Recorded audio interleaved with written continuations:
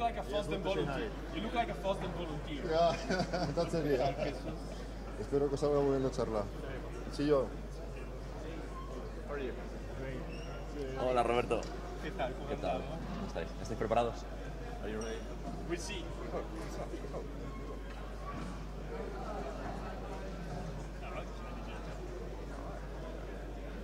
Effetto affidato nuovo era affidato ai 5.000 persone. No, 1.500.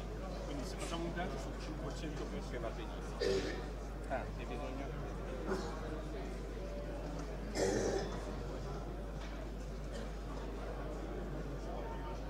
Per me non dice uno, Sì, sì. 11. Vai, 11. Ricordi for about your timer?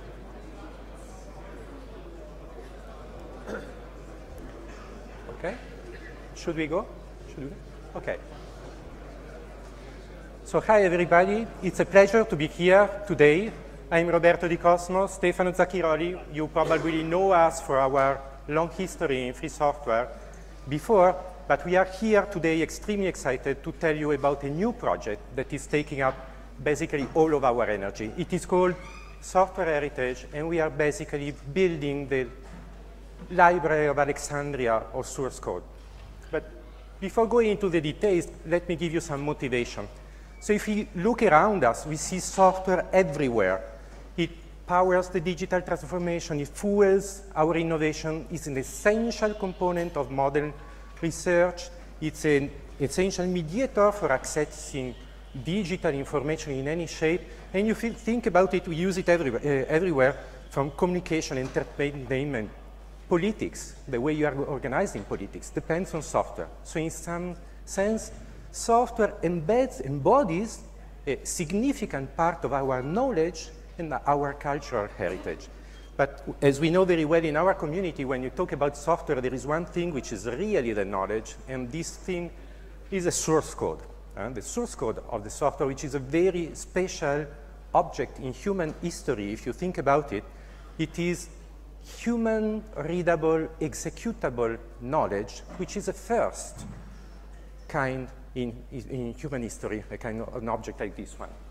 As Harold Abelson, who was he is a fantastic teacher, he wrote a book I was using when I was young and university. He is also, by the way, one of the founders of the Free Software Foundation of Creative Commons.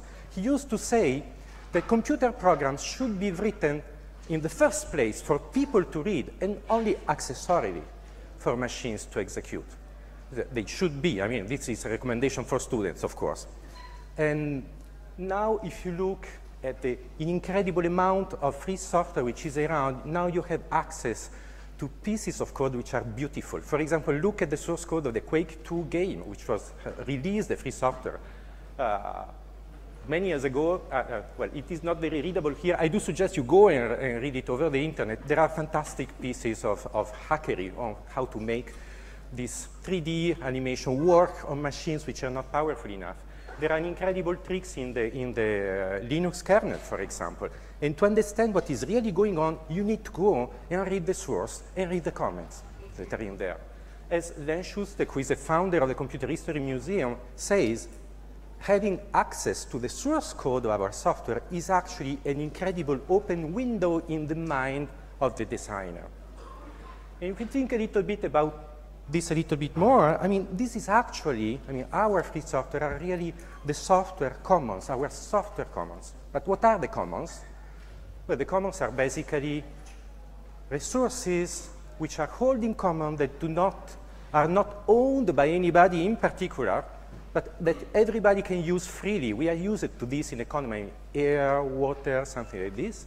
If you think about software commons, I mean, this is the software that is held in common that everybody can reuse, adapt, and so basically everything which is free and open source software is a software commons.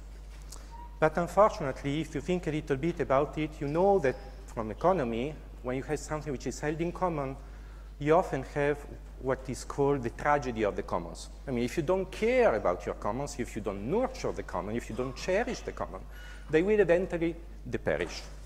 We know this. That's the reason why, as a community, we are very active trying to maintain our software, make sure there is a community taking care of it, making it evolve, getting new people on board, sharing our principles and values. That's very nice. But if you look at our source code, I mean, this is really a precious part of our knowledge. Are we really doing everything necessary to make sure it is maintained over time? Well, not really. There are a few issues we need to face. One thing is that, of course, software is everywhere. That's positive. But software is also spread all around, and that's an issue, because we are actually using many, many different disparate platforms for developing software. We are strongly opinionated people, so I use mine, you use yours, everybody uses their own preferred development platforms. Here in this tag cloud, I have just highlighted some names that should ring a bell to all people like me that use the platform that more or less disappear today, and other names that should ring a bell to modern people that use very modern platforms that are very useful, and who knows where they will be in 10 years, okay? But so not only we have many development platforms, we also have many places where we distribute the resulting software. Somebody uses a development platform to distribute the software, somebody uses archives, many, many different things. And to make matters worse, over time, projects migrate. So you start it in one place, then you move it to another. If you do your homework well, you usually should close the old one and put in a README saying the new one is there, but not everybody does it. I mean, and so it's not easy to follow the evolution of our software. In a word, what we are sorely missing is a single place where you can actually have a global vision of all the software which is available. What we miss is a place where you can really find, track, and search all the source code, no matter where and how it has been developed, no matter where and how it has been distributed. So that's issue number one. But then you have issue number two, which is our source code, which is software, is actually fragile. Maybe we don't notice, well, maybe a lot of people now notice after what happened 4 years ago, but I mean, we'll come back to that a little bit later on. Of course, you know, digital information is fragile. You can have accidents, your server can break down, you can have an earthquake, you can have a fire, you can make mistakes. I mean, who never actually hit rm minus rf in the wrong directory? Raise your hand if you didn't do it. Sure, I know, well, okay, these kind of things. This is well known. But then more recently, you see different kind of problems, which are malicious attack. Somebody cracking into your system and just removing everything if you don't ship 150,000 euros in Bitcoins to some specific account. So this is very fashionable lately.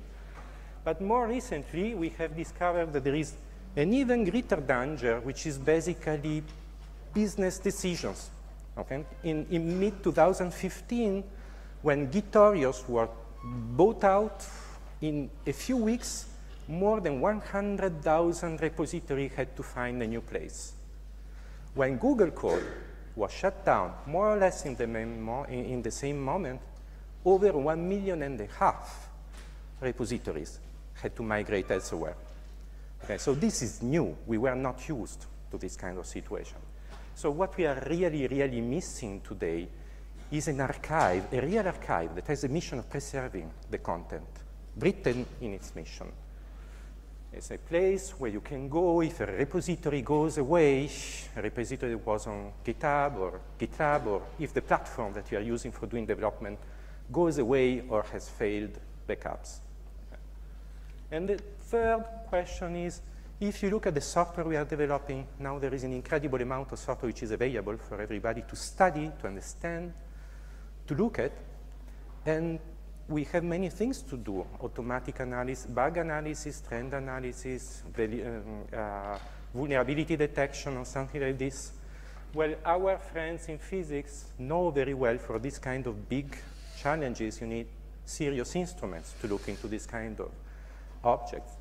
But today, we should copy what people do in physics. I mean, build large telescope to look at the stars. Where is the large telescope to look at our source code and study it, understand how it evolves?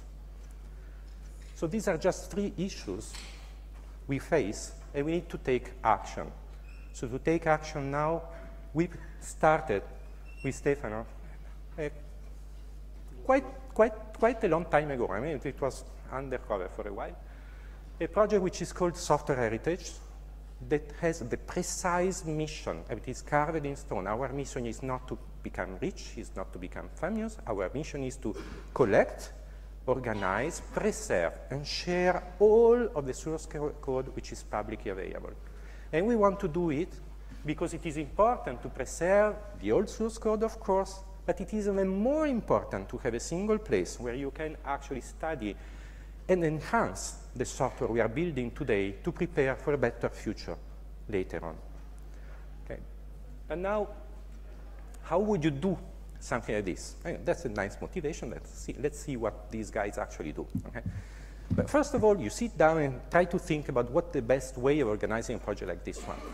So one idea is to take a little bit of Unix philosophy, so let's do one thing and do one thing well. So what we want to build is really a common infrastructure, a common platform that only cares about this source code.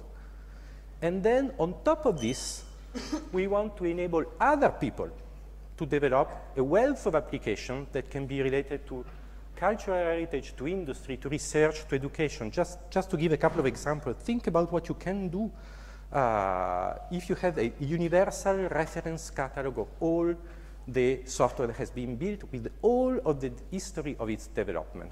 Okay? The kind of analysis, the kind of study you can do, the other ways of building software that you can develop. For research, having a single place where research software can actually be put and reused by other people who care about reproducibility. For people doing research on software, having a single place where, in a uniform way, everything is available to perform your research in a repeatable way. And there are many, many other applications. We don't want to do it. We want to enable it. I mean, it's an infrastructure for doing all this. But that's not an easy task. How can you sustain such a project? How can you organize such a project? So we have 2 basic principles. First of all, of course, coming from the community which is ours, it's evident we want to have everything as open source software. 100% of all the development of the infrastructure we are building is available as free and open source software. But also, we highly value transparency. We do not believe we are the strongest in the world and we take decision it will be the best one. We want to have other people coming and working with us to find the best way of making progress. And on the other side, we are really here for the long haul. I mean, it will take time to build such an infrastructure. It will take time to make it sustainable over time. And the only solution to make sure this project will last over time is to use basic principles of reliability engineering, which is basically replication. Okay, so replication at all levels. We should not just have a copy of our data ourselves. We should create a network of mirrors that make copies in other places, in other countries, under different legislation, possibly using different technology to make sure if one node disappears, others will be there. But it also means replication in terms of contribution. So not just having a single company or a startup running this. No, we want to build a non-profit, multi-stakeholder organization where many people with different reasons of being there contribute to make it viable. And you see, since we have people from cultural heritage which are interested, and from industry, and from research, and from education, we do hope to bring around the table many people coming from different places for different reasons, and they should never go away altogether. I do not want to see, again, a single manager that says, what this project I have here, let's scratch it, okay? And then you have to move another million repositories somewhere else.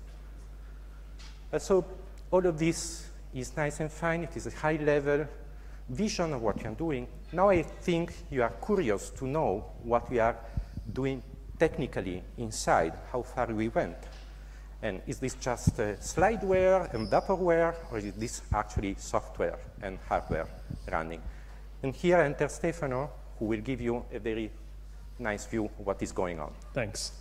So let's dive into the specifics of what we're doing and how we are doing it. So first of all, what we do actually archive and what is in the scope of our archival mission.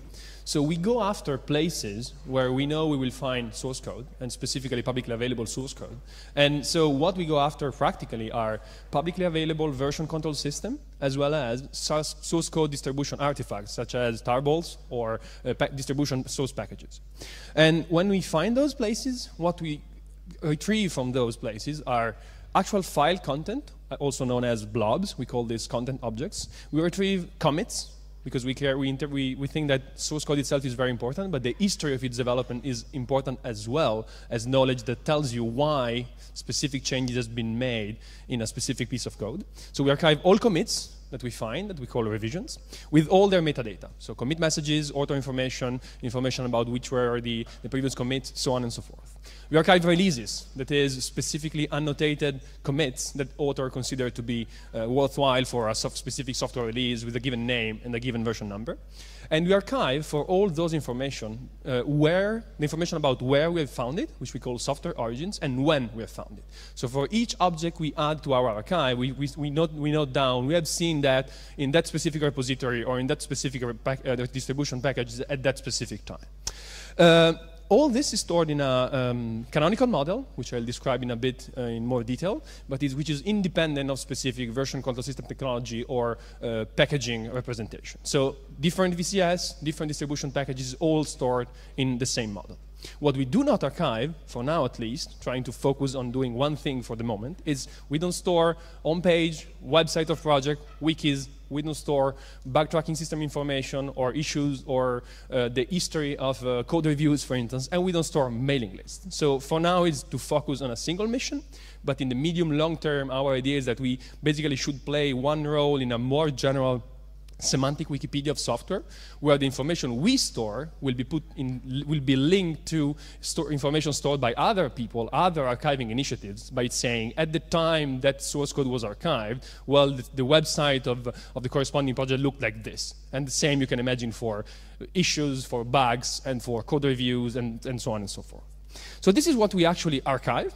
And how does it work? So it's a pretty standard search engine-like architecture implemented as a two-tier process. So on the left here, you have all the places where source code can be found. So you can imagine the major centralized hosting platforms. You can imagine specific instances of hosting platforms you can deploy yourself on premise. You can imagine distribution with their source code packages, and you can imagine the specific repository that exists behind language-specific package manager, for instance. And all those conceptual places are processed by a components that we call listers.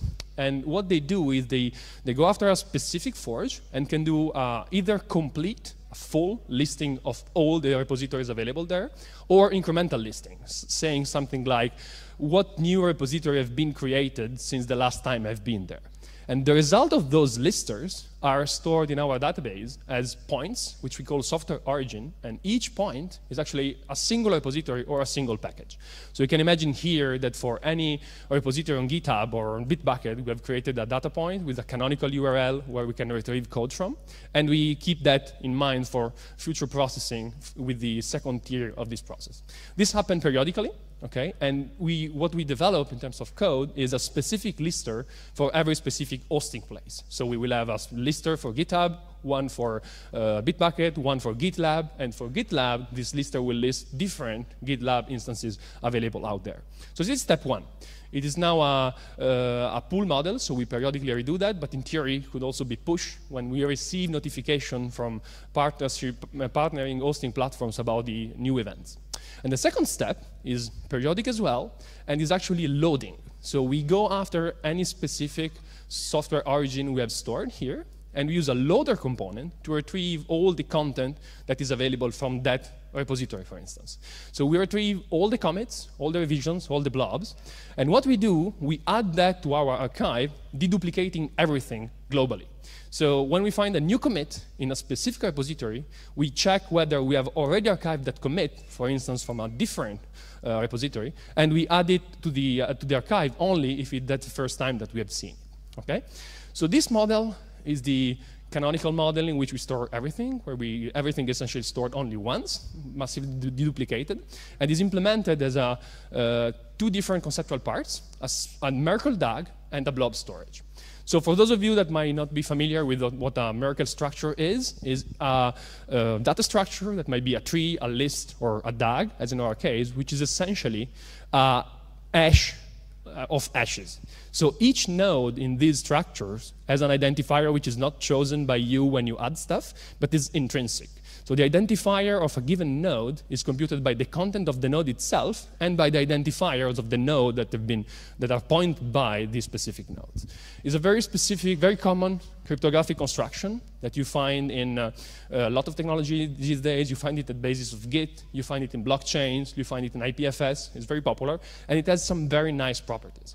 For instance, it allows to compare to a huge structure very quickly if they differ in only some specific places. Because, for instance, if the root identifier of two huge graphs of two huge trees are the same, you know that the entire content of the trees are the same, assuming that the data structure is consistent. And also, of course, it supports built-in deduplication, because when you add something, it has a predefined identifier based on its content. And so if the node is already there, you just don't store an additional copy of it anymore.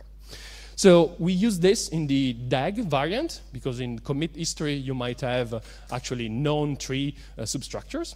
And an example of the kind of nodes we have in our archive, this is a revision node. It's a commit, which has been done actually on our own forge by Nicolas, which is one of our fellow engineers. And all the information of the commits, so the tree, the directory that existed at the time when it was committed, the parent commit, the author, the committer, which might differ if you have someone else pushing the code that you've committed yourself. The commit message is used to compute the ID of the node, and that ID will be the ID we have in our archive for this specific node. So in passing, I know that our IDs for now are compatible with Git itself. It's not a long-term design decision, but given the popularity of Git, it's a good property to have today. So if you have object IDs coming from Git, you can use them directly to check if something is present in our archive or not. So that was a specific node. The conceptual structure of our archive as a whole is then a huge graph in which you have blobs here. So those are the individual content of files without their names, just identified by the hash of their content. You have directories pointing to blobs. You have commit, these are the directory structures, okay?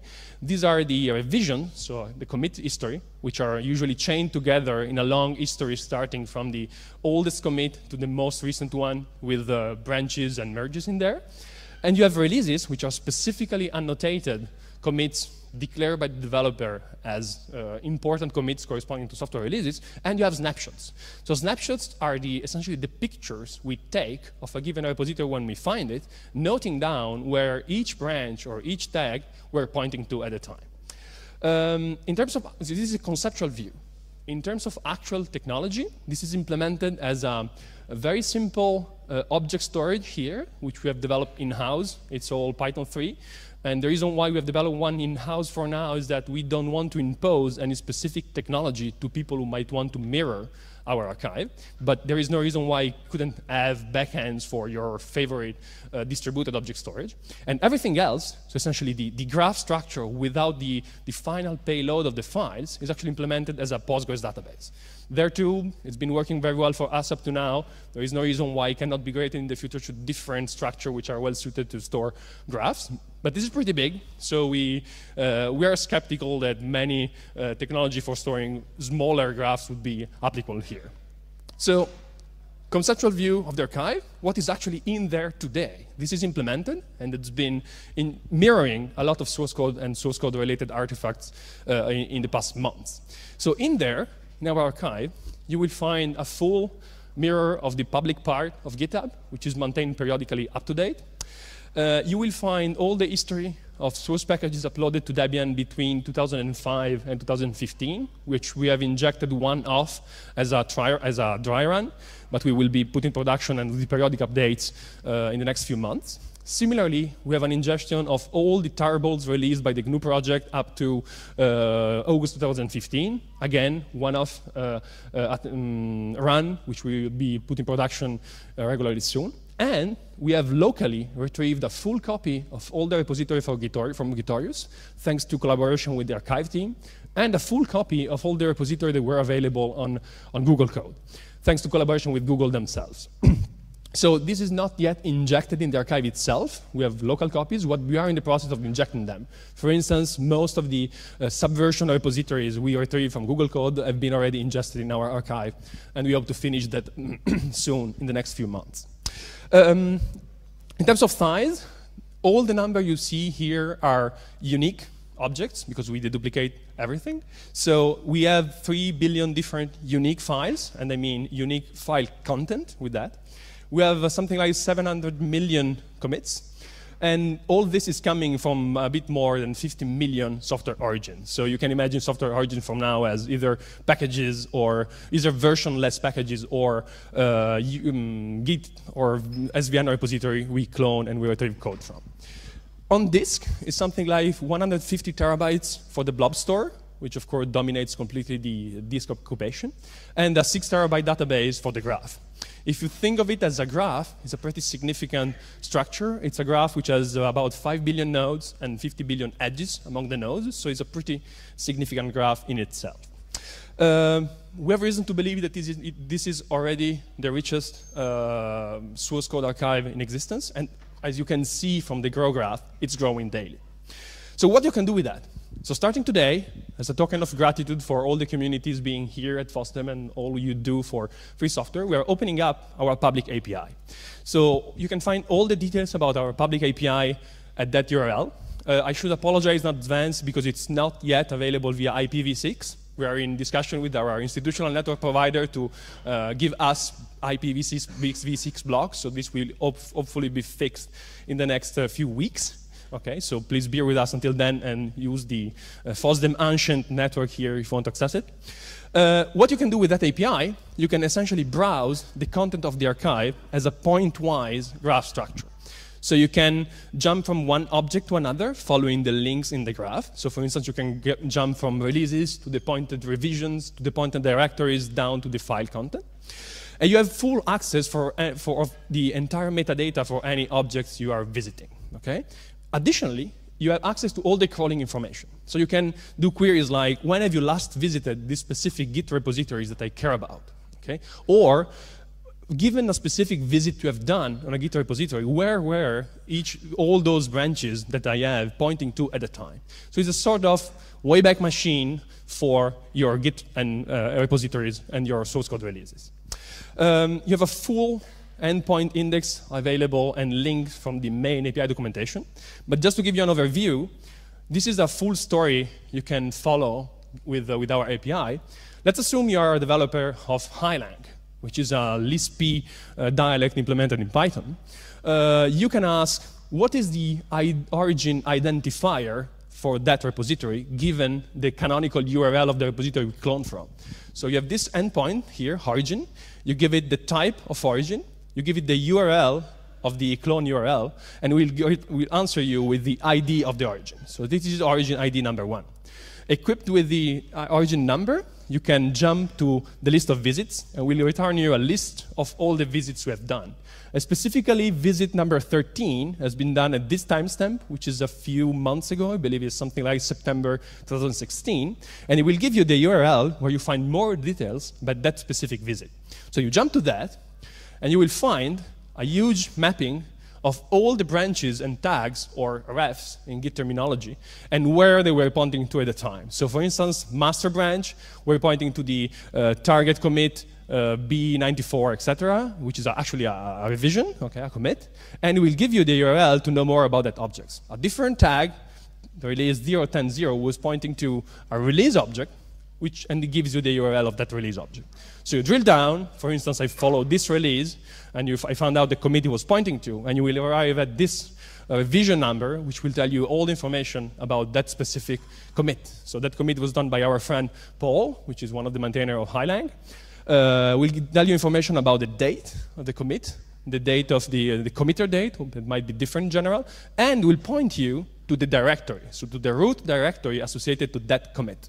And you can continue. It will give you also the commit message for that specific revision. And you can follow the directory structure down to specific content objects, okay? When you arrive at a content object, you have the information about all the checksum we compute for the contents, which is the SHA-1, the SHA-1 git, and the SHA-256, okay? And we'll give you additional information, which is still work in progress, like detected information like the file type, the language type, and the license type, the license we have detected for the file. And it will give you also a link to the content of the file itself for download. So a couple of caveats apply here, in addition to not having IPv6. So we have rate limits that apply throughout the API that are pretty severe. For now, you can do 120 requests per hour. And blob download, so the actual access to the file itself, is not available yet. This is because we are focusing our resources on developing and adding new features to the archive, rather than in putting energy in keeping up our infrastructure to offer this as a public service for everyone. But we are open to help in case you have resources to offer to actually lift those restrictions in the future. So zooming out a little bit, this is a specific thing we are releasing today, which is navigation of the archive to an API. We had already released in the past a very simple feature accessible from our main website, which will allow you to just drag and drop tarballs or a set of files to see which of those files we have already archived. And in the future, we will be working on a proper web UI, okay, for the equivalent of the API for browser users. We will work, of course, in allowing you to download code from as tarballs or as Git bundles, for instance. And this will be hopefully available in the next few months. And adding provenance information, telling you where we have seen all the places where we have found a specific object or a specific commit. And full text search, of course, because it's really interesting to, once you have this archive, it's super interesting to be able to do full text search of all of it. And much more. So once you have this archive, really the sky is the limit of what you can imagine. And you can help. Okay, so most of the people here are free software enthusiasts and are coders. So this is run as a standard free software project. We have our own forge, we have a development information, we have a mailing list, we have an IRC channel, and all our code is available as free software on our forge, which is a Fabricator instance which we love. In case you're interested in contributing, so these are some of our top development priorities. So of course we need to add more listers for forges out there that we don't track yet. And each type of different forge will need a specific lister. We need loaders for VCS and package format that we don't support yet. We need the web UI itself, which we have a prototype, but it's not ready to be released as a product yet. And of course, there is the ample opportunity of working on indexing content that it is in the archive with whatever indexer you can imagine. So, but of course, all contributions are welcome. So just follow our development channels, show up on our forge, talk with us, and there's definitely something you can do that matches your interest and that will help us in our mission. And of course, you can also join us. So we have opportunities for students, both on development topics and on research topics. And we have actually an open position right now for people who want to work on our web API, or our web UI, sorry. And they are available at this address that you see on the slide. Roberto.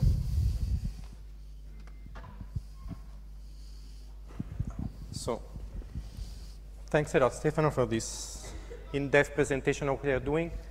Back to the old guy that brings again the institutional point of view here. Okay? So you see there is interesting technology going on here, and it's an extremely exciting technical project to do this. It's really not easy. Right? It's a lot of work. And here you see a picture of 4 people. So me, Roberto, Stefano there, Nicolas, Antoine. Okay? So these 4 guys have been working like crazy for the last 2 years, I would say, more or less. To try to bring together this first initial part of the project. Clearly, we do not pretend to do this alone. We will never succeed doing this alone. So what is very important for us is to make sure there is a community around it.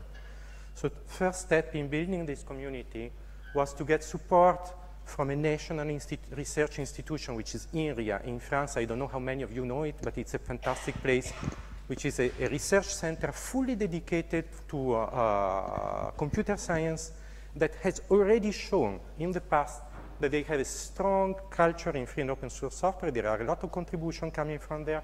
And also they are willing to do something which is special, that is to say, help creating new institutions. They were one of the founding partners of the W3C over 20 years ago, and they are ready to do this again. They have put already on the table a lot of resources and energy. We are in their office space, we are using their infrastructure, we are using their services for a lot of things. And so this gives us security for the next few years. But again, it's not enough. We need to bring a lot of people, more people around. And so we have been talking, to partners all around the world, telling them what we are doing, getting mind share, getting support. So all the people in this list are actually supporting the project. I'm sure you will recognize some name. And the red ones here in the first lines are actually people who make a step more by actually providing real resources. These resources can be money, we need it to hire people to offer you jobs, for example. It can be infrastructures, it can be connection with research networks, etc. So you discover some usual suspects in the IT industry, but you have also people from research organizations and from other places in society like banks, for example. Please, please, if you have connection with these people and these people can come and help, it's very important to have them around the table, as we have said before. So to conclude, we do hope we managed to convince you that Software Heritage here is a very exciting new project that has a clear mission, which is not just another project, but something which is really at the service of our community, and through this also at the service of society as a whole. We are very open to collaboration. It's core of our values, and we try to do everything possible to make it easy to for other people to come.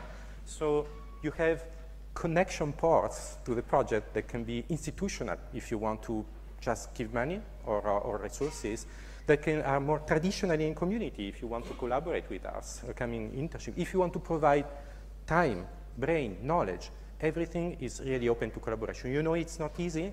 Creating a community around the project takes time, but as I always say, it's not just a destination, it's a journey, okay, which is important. And so I believe we should see more people coming and try to work together on this project, which is not just our project, it is our project as a community. So I think I will stop here, and we all thank you very much for your attention.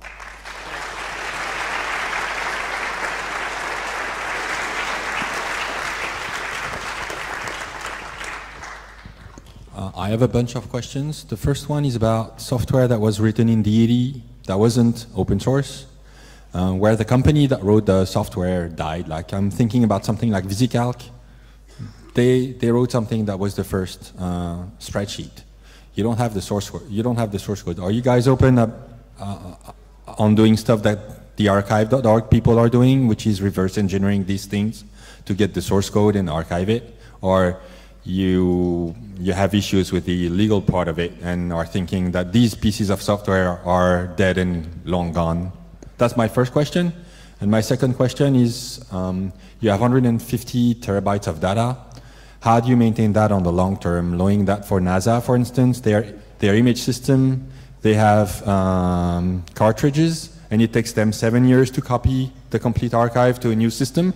And when they're done copying, the new system is obsolete already. What's your plan for that? Thank you. Okay, thanks. Two very interesting questions. One thing is the archive open only to free and open source software or also to other source code? And what about software for which we do not have source code?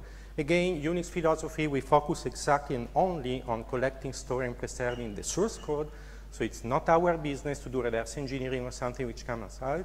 But if you do the reverse engineering and you have the legal rights of depositing it, that's okay. Okay, we get it. There's a part of archive.org that does that. Yes, yes, I know. They're reverse engineering old able software engaged and protection, and they're posting it online. Yeah, that they mostly. So you said that there is a part of archive.org doing reverse engineering and posting the result of the reverse engineering. Yeah, okay. You're repeating the question because you didn't have a mic. So. Okay, okay. So again, but the point is to provide an infrastructure that can store all this kind of source code, and all initiatives that can provide new contents are welcome. But we are bound again by legal issues, as you said. So we can only accept software that we can copy. So for example, of course, you will find in the archive software which is not free software. Our basic requirements is that we can copy it, and then somebody can do something useful. The minimal useful thing you can do with software, as you see very well in source code, is read it. Okay, even just reading it, that's enough for us. That will come in. That was question number one. The question number two is long-term reliability of all this. Again, as I said, the destination is important, but we are in the middle of a journey. We are not there yet. So for now, the size of the archive is not so impressive after all. I mean, it's very costly if you want to maintain it yourself. But if you look at all the movies or cuts which are uploaded by my kids every now and then. It's not YouTube size. It's big, but it's not YouTube size. And so there is this issue of really, really long-term preservation. I do believe much more in a network of mirrors and these mirrors using different technologies. But one thing we are doing, we are talking to libraries, for example, and these libraries have a mission to archive digital content and specific legislation, etc. And they have a very structured process to actually make copy to tapes and make sure these tapes are changed when the technology changes, etc. Again, not our main mission right here, but again, collaboration with other entities, they try to do this. And we are starting making these connections. I have a question here. Can you raise your hand? Yes, I'm standing up here. Okay, so, thanks. Hey. It's a twofold question. It's related to the right to be forgotten and also to problems that you can create when people don't want their codes to be public anymore. So like happened to Gmain a few months ago, some crazy community somewhere in Asia, India, I don't know, decided that they weren't happy with the site and they attacked the site, put it down. So do you have any thought about the idea of people not wanting it to be free anymore, or if it offends someone or a community, the fact that it's free? I don't know, something in the sense of a way out of your solution. Right, so of course we will abide to the law or regulation that apply where the software is hosted, which right now hosted in France, and in Europe I believe we have the most strict regulation on the right to be forgotten and whatnot. So what we will do is that we already have a legal page information on our website, and if there is any applicable law either for what you mentioned or for copyright infringement, we will just hide the content. So the content will no longer be available for download. We will keep a copy of it if the law allows us to do so. So for instance, if the rights expire one day, we will be able to distribute it again. Which doesn't apply to your case, of course, but might apply to other law regulations. So I made a couple of notes about your data model.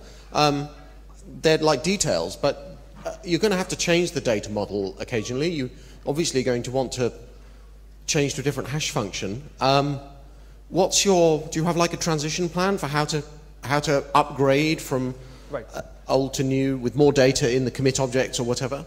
Right, so we are already resistant to SHA-1 collision because I didn't show the details, but for blobs we are computing 3 kind of hashes and we have unique indexes on each of them, so we will spot if there is a SHA-1 collision. But of course it will evolve, and the idea is that we will have versioning on the scheme we use for our identifiers. So for now, SHA-1 is doing well. There are no well-known SHA-1 collision in the wild, but they will arrive at some point. And the idea that we will have new releases of our identifier scheme and switch to a bigger hash function or a better hash function.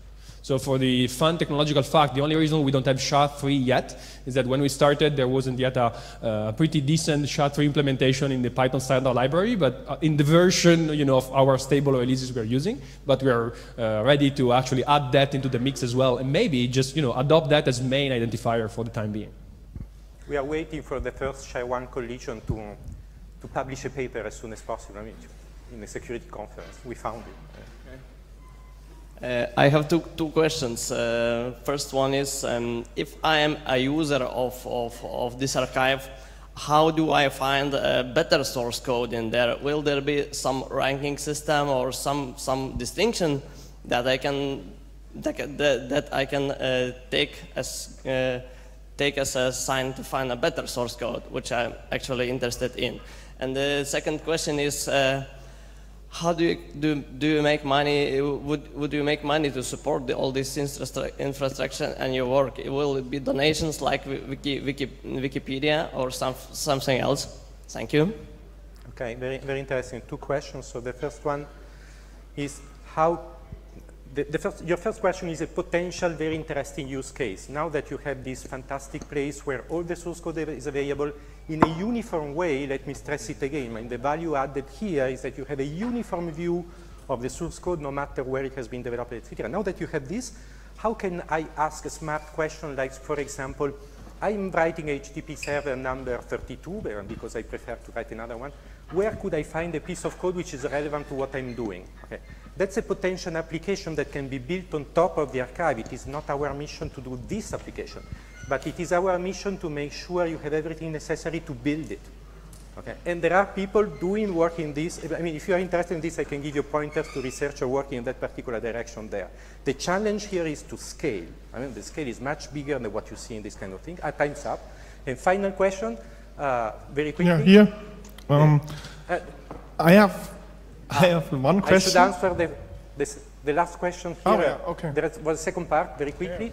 So how we find the money, you are right. We need to eat at the end of the month, have everybody. But you see, our strategy is replication, if you remember. So we are building something which I believe is valuable to many different parties. So the idea is to have a common infrastructure where many different stakeholders put energy to make it stay. It is not just for industry, not just for science, not just for education, not just for culture, for everything. So we are trying to talk to everybody, and that should make it sufficient to make it work. So time's up, I understand, or do you want? Oh, okay, last question, go ahead. Yeah, my last question would be, you make own comments where you find it, where you, when you find it, this archive you pull, do you give other options for historical reasons, some comments ability maybe in future? So for historical listing, because what you do is a historical view on source code. So it would be, maybe it would be an idea to also give an additional historical comment of some sort. Yeah? Is it in your plans? That's definitely a thing we want to see. I mean, it's in this semantic Wikipedia software that Stefano mentioned, the point is to make sure we connect with other initiatives like Wikidata, Wikimedia, other people who are doing serious studies on this. The Computer History Museum, the Internet Archive or something like this, to make sure that you find extra information on the source code and you connect it to what we are doing. But again, our main goal is just focus on the source code and make sure we connect with the other initiative. Don't try to reinvent the wheel, just connect with other people. Okay, thank you. Okay, thanks a lot for your interest. Thanks for your attention.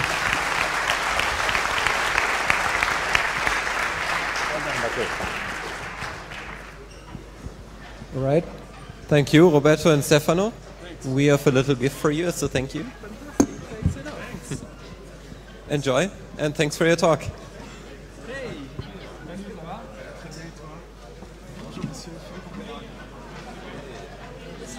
A lot of questions before there were none. Yeah, it's all. I missed that point last year. So what do you think? It's super exciting to me. It sounds great.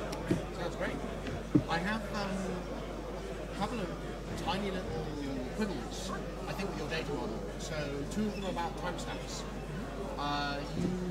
I infer, aren't currently recording the timestamps that you get out of, say, a tarball or Debian source. We are. You are recording? We are. Jolly good. We are. Because it turns out that those are important. Yeah, so we have actually, there are 2 kinds of timestamps. One is our own timestamp, which is like the wall clock when you do the visit. Right. And people will have to trust us, as we said. We have seen that we are the source of authority. Right. The other one are all timestamps that are in the object themselves. For instance, Debian package. When we inject Debian source packages, we extract the timestamps in the changelog for the last entry, and we store them as additional metadata. What about the timestamps in the individual files? We don't store that at the top. We store the... You need to store that. Yeah, I agree. So actually, what is difficult is to find the right balance between all the data you store and what matters to compute the node ID. Right. So what is actually subject to the hash function you use to compute. Right. And that's a pretty hard balance to find. That's awkward because ideally you would like the node ID of a tarball and of the corresponding Git thing to be the same. The problem is that Git doesn't store.